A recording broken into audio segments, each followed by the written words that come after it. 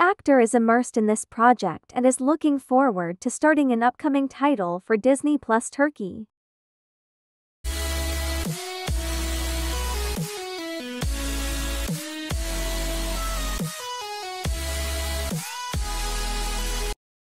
Canyaman revolutionizes Italy with the shooting of his new series. Canyaman's followers are following him, and the Turkish actor has captivated viewers around the world with titles such as Dreambird.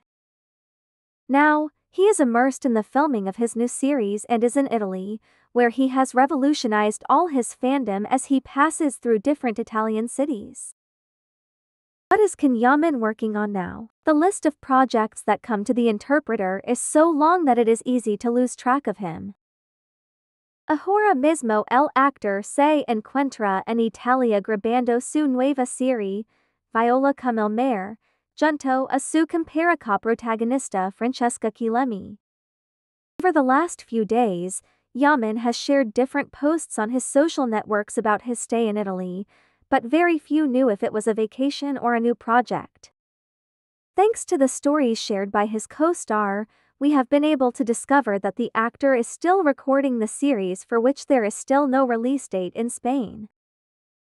Porte dei Marmi, Tuscany, has been one of the locations that has hosted the actor during his stay in the country, and where the actor has signed autographs and has taken numerous photos with fans who were on its streets and near his hotel. But without a doubt, Rimini has been the city that has revolutionized the actor the most, and the videos shared on his Instagram account are proof of this. Many more details are still unknown, but what has been revealed are some behind-the-scenes images in the form of a poster of fiction.